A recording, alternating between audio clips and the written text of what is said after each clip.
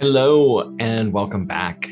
It is prayer time once again, and today I'd like to offer us a prayer for forgiveness, that elusive and necessary step in our own personal healing and journey, spiritual journey. So I invite you to get comfortable and to allow my words to become your words, to let the chair hold you, to let the building surround you, to be comforted.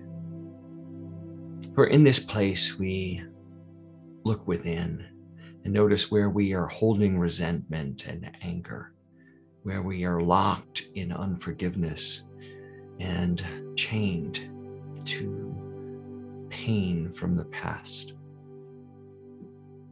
We notice that we have been here before, and we are continuing to relive and to hold that hurt with compassion and with understanding. We forgive ourselves first. Forgive ourselves for any part we have had in this journey, and forgive ourselves for taking the time we needed to be able to release, forgive. So in this moment, we acknowledge what has happened. And we also acknowledge the pain and the hurt it has caused, so that we can forgive, give of ourselves, let go of the past, for a better future, for a brighter tomorrow. We can give for something else. We forgive those who have hurt us. We forgive those who have forgotten us. We forgive those who intentionally or unintentionally neglected us and our needs.